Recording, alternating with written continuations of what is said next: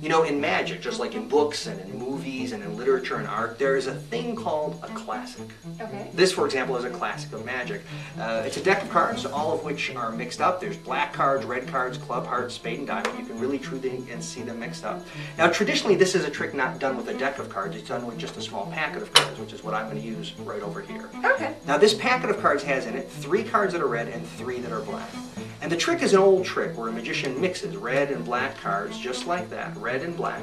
Doesn't do any sleight of hand, no funny business. He picks up that pile, and when he does, all those cards have separated. So that's all red, okay, and that's all black.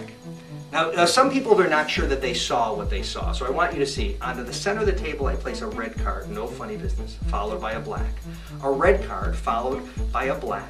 A red card, followed by a black. Okay. I don't do any moves, no strange sleight of hand. I leave it right there, I give it a shake, and if I've done my job right, when I spread those out, come on, that's all separated, that's all red, and that is all black.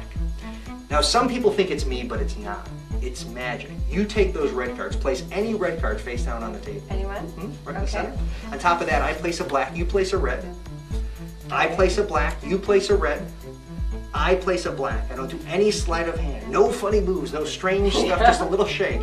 And when I do that, believe it or not, they all separate. That's all red, and that is all black. That's crazy. I think so too. And that's why that's a classic. Of course, that's the easy part of the classic. The hard part has always been to take the entire deck of cards, shake it over that packet, and to make every single card separate, all red, every single one all black, completely and totally separated. And that is what makes that a classic of magic. That's